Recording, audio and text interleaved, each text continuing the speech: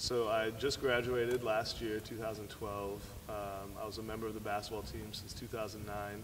And I guess one of the things that I brought, or main things that I brought, was kind of a leadership in terms of the intensity and passion that I played with.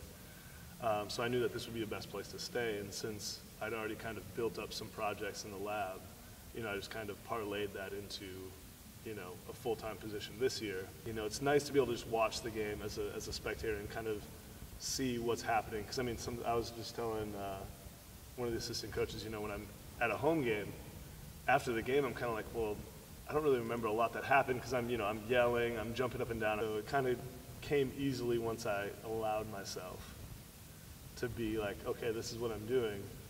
To go crazy and just be like, this is what fans are. Yeah, so in the immediate future, I'm going to transition, coming out of my rehab, to play abroad. My goal is to do that for anywhere from 1 to 4 years, body dependent, kind of my experience dependent.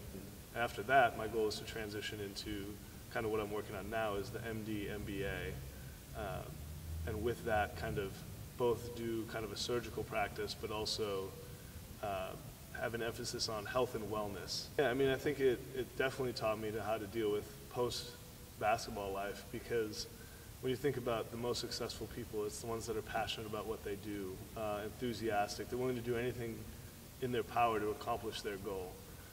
And that's what makes people at Stanford so successful, the people that go on to found, the Googles or, the high-tech ventures of the world, or, just make a difference.